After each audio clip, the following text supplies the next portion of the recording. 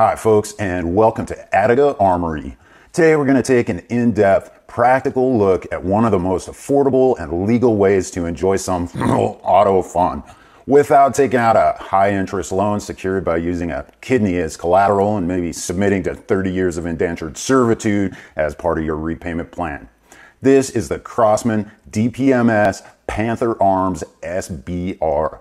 And this is a full/semi/select fire CO2 powered magazine fed BB gun. Now we're going to look at the pros and cons, the strengths and weaknesses, and of course we're going to do some shooting to see how it works.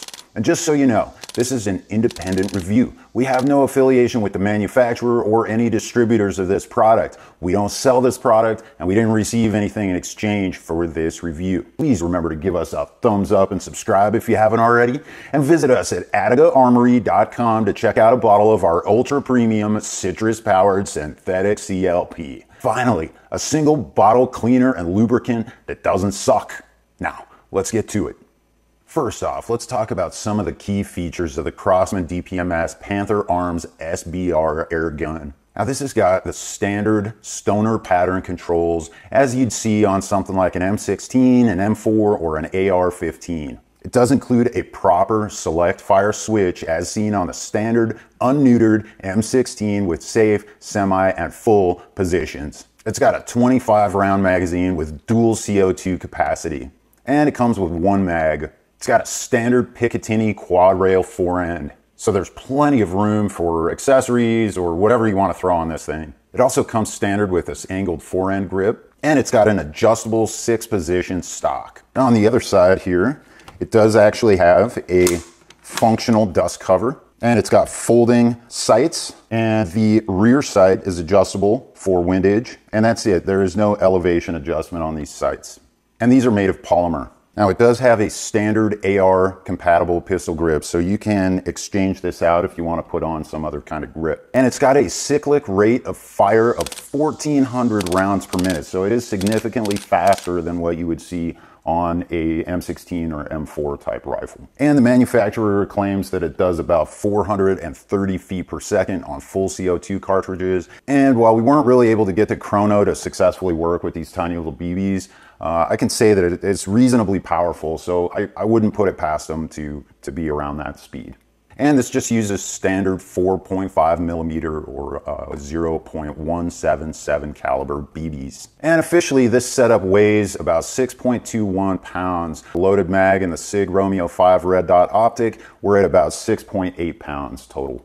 And of course, it's got this fake can on the front, and that doesn't really have any functionality other than just making it look cool.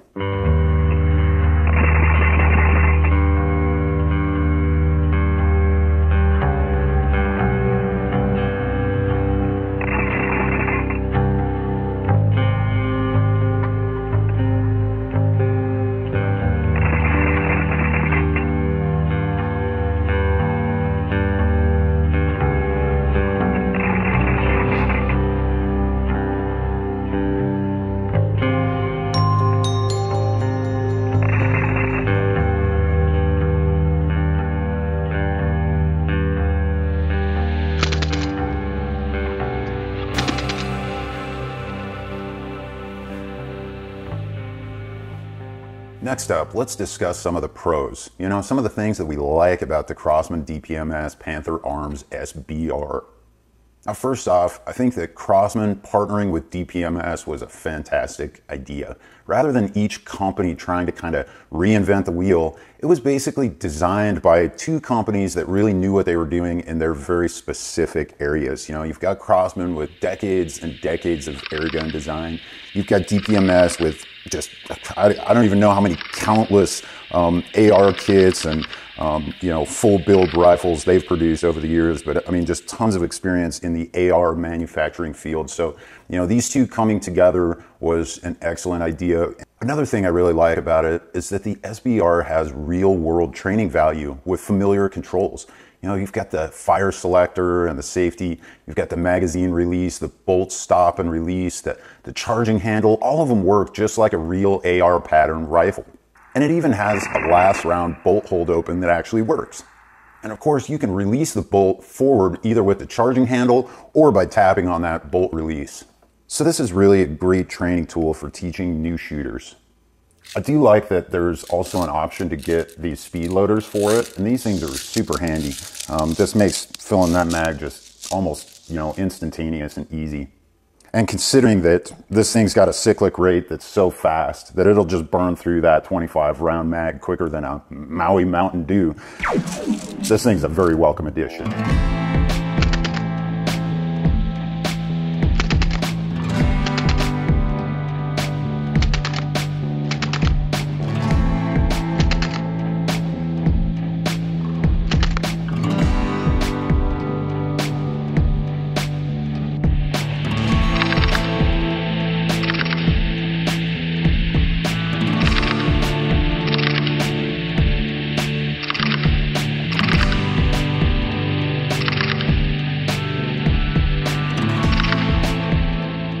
Now, I like that it's got plenty of room for optics and accessories. It's nice to have options, right? It's nice to be able to kind of customize these things. And so there's plenty of room for anything that you might want to throw on here. I also like that the power distribution seems to be pretty consistent. So you've got good power for most of the CO2 cartridge capacity. It doesn't really start to wilt until that last mag. And you'll notice it drop off really fast when it's out of juice. I mean, it goes quick, but throughout, maybe 6, 7 mags, you're getting good consistent power. And overall, the reliability with the Crosman Copperhead BBs has been excellent. We didn't have any issues basically until the CO2 started to run low. And we shot 6 full mags before it ran low and started having failures on the 7th mag. And the actual functional weighted blowback moving bolt really simulates a little bit of recoil. It's almost like shooting a subsonic 22. It also has really good ergonomics. I like the adjustable stock. It's very comfortable. And of course, just the AR pattern in general is known for being very ergonomic and comfortable. So initially I was a little bit worried about not having an elevation adjustment. You've only got windage on the back. The front is just completely static. But it actually was reasonably well adjusted right where it needed to be. And it actually provides perfect co-witness with this high mount on the SIG Romeo 5. I mean, it is just flawless co-witness, exactly where I would want it to be on something like this. The DPMS Panther Arms SBR has pretty darn good power too. When we shot a milk gallon full of water, many of the rounds dented the back of the full jug. None fully penetrated, but that's still pretty impressive for a CO2 powered 4.5mm BB gun.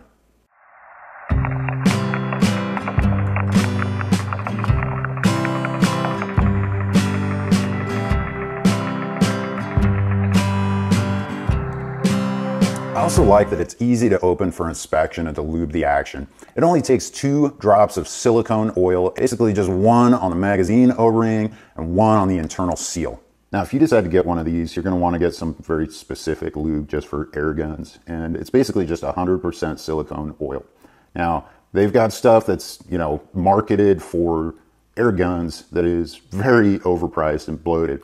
If you go and look for treadmill lubricant, you're going to find the same exact 100% silicone oil, and you're going to get about between 4 times and 8 times as much product for your money. So this is a 4-ounce bottle, and this cost me about the same as some guys are charging for like a ½ ounce of airgun lube. So go check out treadmill lubricant, and this bottle will probably last you for the rest of your life, and you can, put it in your will and hand it down to your grandchildren. Now, overall, the fun factor on this thing is just excellent. You'd have to have a lot of sand chafing your crevices to not strike a grin when you first pop it into full and squeeze off some bursts. It's really hard not to have fun with this thing. And of course, it does have that solid real-world firearm training value. Whether you use it for practical training exercises or you just want to run around and pretend to be like a super tactical Black Ops ninja operator, the DPMS Panther Arms SBR realism factor is definitely hard to beat.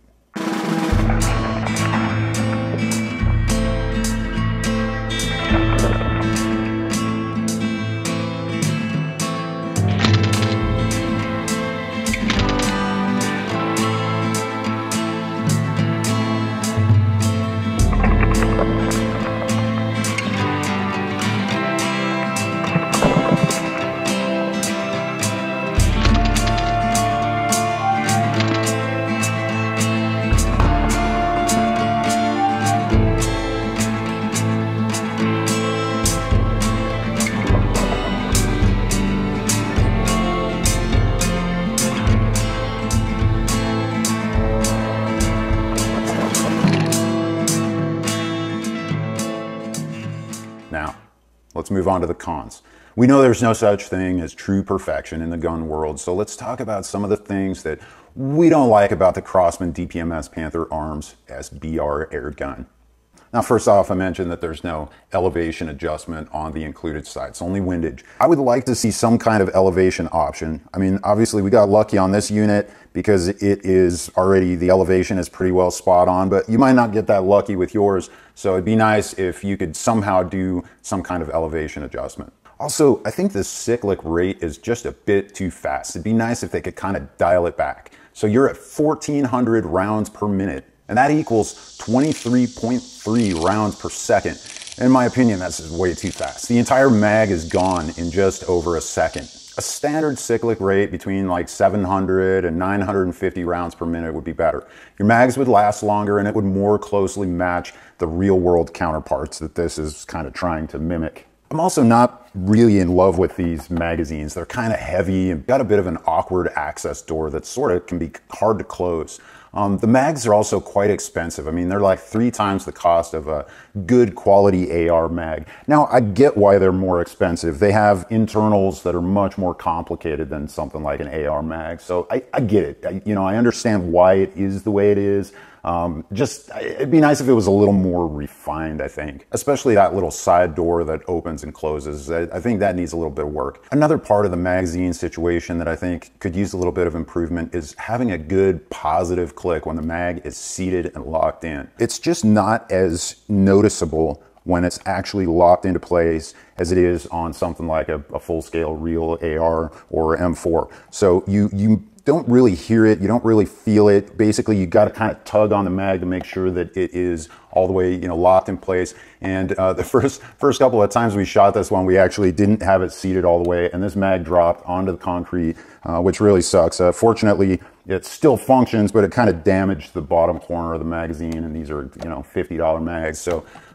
that kind of sucked. So a little bit more positive click there would be nice. Now, another thing that I noticed, zeroing this thing can be kind of tricky because there is still a bit of a gradual power curve. So, even though the power curve is relatively flat across those first like 6 magazines, it is still a curve. So you'll notice that the point of impact versus point of aim will kind of drift slightly as you kind of work your way through those mags. So I would recommend not zeroing this thing on the first mag, and definitely don't zero it toward the last mag. So maybe just fire off like 1 or 2 mags to kind of get that initial heavy, burst out of those cartridges. And then as it sort of kind of stabilizes into the 2nd or 3rd mag, that would be a good place to do your zeroing so that you're sort of balanced somewhere in the middle of that power curve. Now, another thing I noticed is when tightening the first CO2 cartridge, it sometimes leaks ever so slightly out of the 2nd cartridge port. So you got to tighten the 2nd one really fast. And this isn't always happening. That's the weird thing. Like sometimes it does it, sometimes it doesn't do it.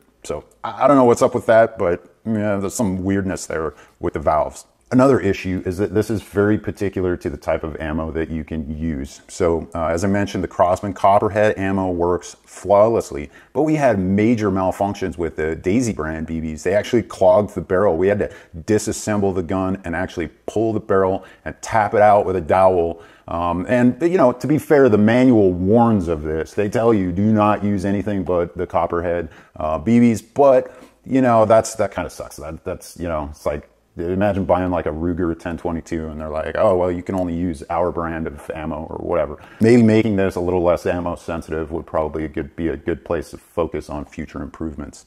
Also, I noticed that it has a pretty heavy trigger. So I've got a trigger scale, but it only goes up to 8 pounds. So my 8-pound trigger scale was not enough to be able to gauge this. If I had to guess, I would say that it was somewhere in the 11 to 12 pound range. Now, it's probably a little heavy like that, maybe for safety reasons. Of course, mil-spec M16, M4 triggers and AR-15 triggers are pretty heavy, maybe 9 or 10 pounds if you get kind of a stock, kind of messy one. But this is definitely heavier than that, and it's not particularly clean. So it's a little bit, it's at the bottom of the bell curve when it comes to mil-spec trigger quality. And another thing that you should be aware of is that the forward assist is not actually real. Now, you probably wouldn't need a forward assist on this under any kind of normal circumstance, although it's weird though that they machine forward assist notches on the bolt. Those are machined into the bolt. However, this is just molded into this overall broader polymer molds here, so you can't actually use the forward assist. Now, it's not a big deal, but you should just be aware that that's not a real function right there. That's the only function that doesn't truly mimic the conventional AR-15 or M16.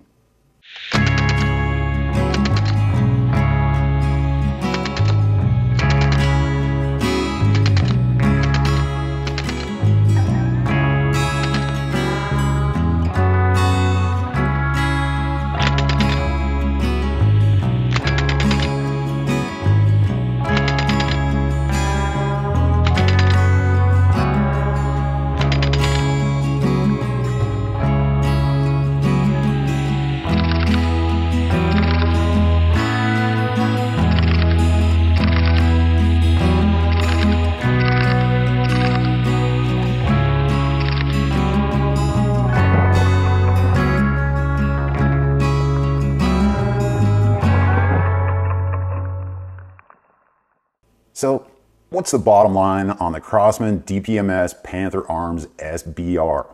Well, despite some of the shortcomings, the overall experience was very positive. It's generally reliable, it's affordable, and it's very fun to shoot. It also has great training value for young shooters. So with that, we hope this video was helpful. Please leave us a comment, let us know your experience with this product, and we'll see you again next time at Attica Armory.